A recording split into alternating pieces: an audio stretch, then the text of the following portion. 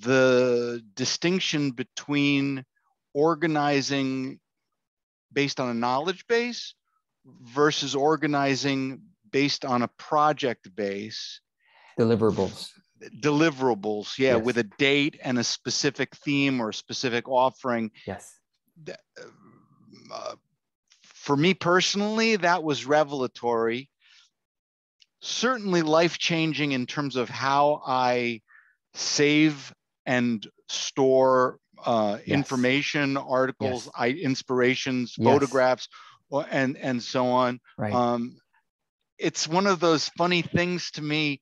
It's like when one can't see their nose because it's right there. Yeah. It's like it's one of those things where once you've pointed it out, of course, it makes perfect sense. Well, and this includes personal learning. This is the part where I want to extend this. So, I mean, for example, like recently, I've been learning from this school of thought called the Law of One. Some of you have heard of it. I came across it years ago, but I just kind of recently started learning more about it. And instead of being overwhelmed, like, okay, where do I put all this information about this new school of thought, this new spiritual path? I'm like, organized by deliverables, just like George Cal says. What this means for me then is, I imagine if I were teaching a class on the Law of One, this new path, therefore, if I'm thinking about that, what would I need to keep? What information would I need to keep? Even if I never teach the class publicly, I'm just teaching it to myself. It's so much more useful to say, yeah. And by the way, of course, any personal interest, as we all know with this authentic business stuff that I talk about, any personal passion that you have, any personal interest could turn into a passion, could turn into a business. Or at least could turn into a side business or a side product or service or just a class you teach, or it could also turn into side volunteering. I may never decide to put spiritual teaching as part of my business, like charging for it, or I may or may not, but I certainly could imagine myself enjoying very much forming a group or teaching something regarding to some spiritual path that I've learned. Why not? It'd be so much fun to collaborate with others on. Anyway, but Gregory, keep going. Thank you. Yeah, I'm in a way you got ahead of me, because I'm leading to a question that you actually, in a way, just kind of, I can see how it would serve this. And the question that I was going to say is, I feel like there's a part of me, like currently, I'm earning well in my coaching. I'm serving well. I feel really, good about the evolution of my practice and the content I've been creating and so on. I'm simultaneously aware of a yearning to expand my reach, and I'm doing steps. It's one of the things, obviously, that's brought me to you in an authentic, in an honorable way. There's a part of me, I was watching a pattern in my consciousness. There's a part of me, as you reflected last week, there is a part of me that has such an appetite for knowledge.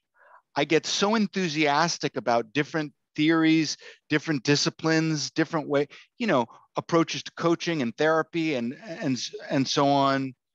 There's a part of me that's so satisfied just being in the learning.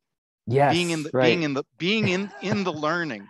And it's like, I got food on the table, we got a roof, we got like our basic needs are met, and now I want to spend the rest of my time just learning. And there's a part of me that I recognize. You're already in heaven. Yeah. In a way, really. And then there's another part of me that goes, yes. And I mean this in the best of ways in terms of the word ambition. I feel like there's a place that's waking up to being has a yearning to honor the place that is as ambitious about serving more broadly as I am ambitious about my own awakening and learning. Totally. Oh, beautiful. I love that. Yeah. serving more broadly, serving more deeply. Anything you are learning can either be turned into a deliverable on its own merit, or it can be woven into an existing deliverable for your existing clients, existing audience. So ultimately, you either, you either learn for your own delight, or you learn for your own delight and also in service of all. Yeah, and I don't know why I want to cry, but there's a part of me that wants to cry. Like it's, to me, it's so sweet. It's so satisfying to me, my own awakening process, my own healing, insights, expansion, the ways in which my learning serve.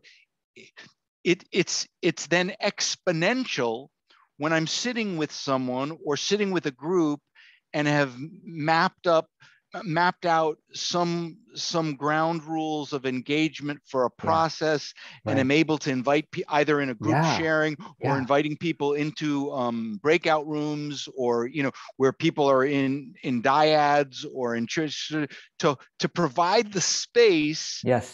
Watch people, like, there's few things more thrilling to me than being in a room. Just being the timekeeper and holding space while people are busily like exploring their consciousness. Amazing. And then coming back into. So I feel like there's a part of me that's going, not only on my computer in terms of being knowledge rather than knowledge, being project focused, sort of expanding, like you're suggesting, expanding to how I look at my practice overall, to be looking at it as, how do I file everything under projects and deliverables? Yes, exactly. In my consciousness. Because ultimately teaching is a deeper way of learning. It's like, even if you're not going to teach an extra course, like if I talk about this law of ones, like it may or may not ever teach a course on that. Can't imagine seeing myself do it, but because I have various spiritual paths that I want to learn from, like just like you have various modalities and personal development sort of thought leaders you're following, etc. You have multiple streams of feeding into this knowledge that you have. Still, every stream adds to your overall framework, which you are going to be teaching in some way, whether teaching as a business or teaching as a volunteer. And or in some ways you are applying it to your day-to-day. Some of you are like, well, George, I'm learning Facebook ads from you. Am I going to be teaching a Facebook ad? Do you want me to teach a Facebook ad? So you can if you want, but at least you're applying it. You're applying it to your day-to-day. So you're either applying something or you're teaching it, or both. Or both, rather. Yeah, hopefully you're applying what you're teaching as well. But yeah, Gregory, thank you for raising this, and absolutely, may this continue to allow you to integrate in a way that blesses even more people. Thank you, George. Appreciate it.